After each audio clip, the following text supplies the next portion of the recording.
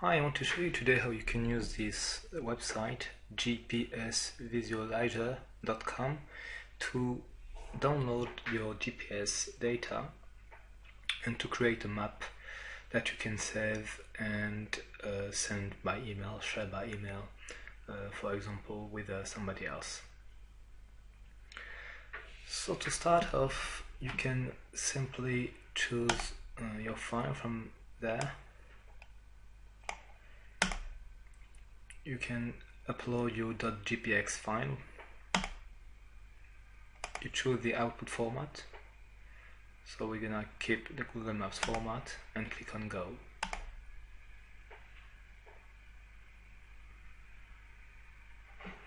And here is your simple map with your itinerary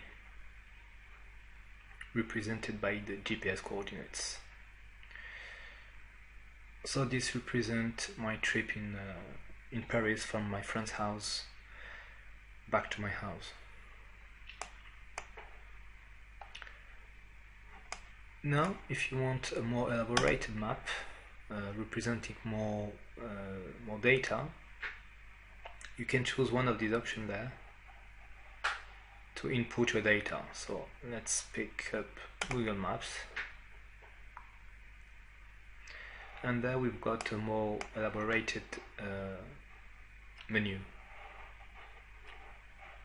We've got many options and we've got the possibility of downloading many files at the time. So we're gonna start by uploading our GPX files.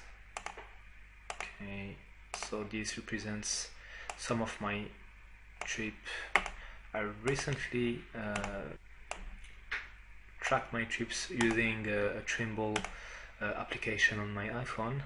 It's a really good application and it is the free version.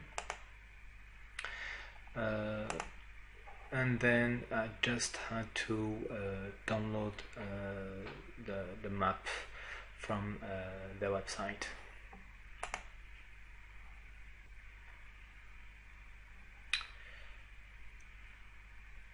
Okay.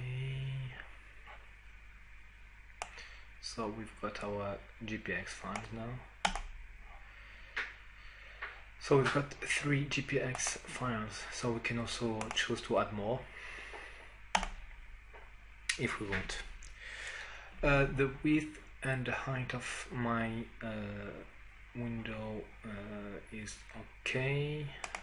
Full screen mode. We give a title, Paris trips. Initial map type will be Google Street Maps, so we've got the choice among a full range of background maps.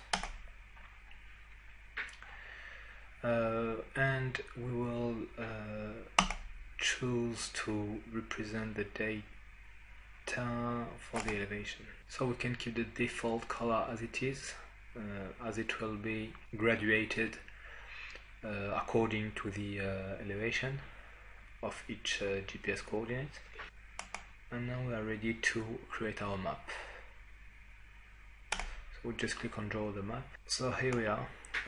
This is the 3 GPX files represented by these layers. Here we got the legend.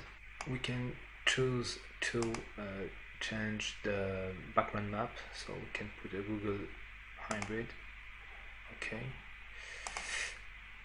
Or an OpenStreetMap background. We can also turn on and off the tracks. Okay. So the nice thing is that we can decide to save this map. So we're gonna save it under Google Maps to our desktop. Okay. That will be saved in a HTML format.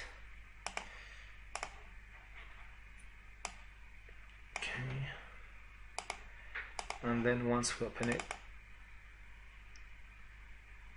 it's a full page map.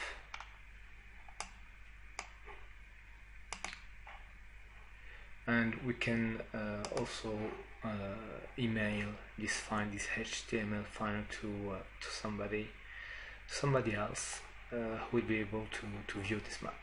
And you've got much more options on this website. I recommend you to have a look at it and to try some of its capacities. Hope that you like this presentation, and if you want to access this website, just click on the link below this video. Thank you, bye bye.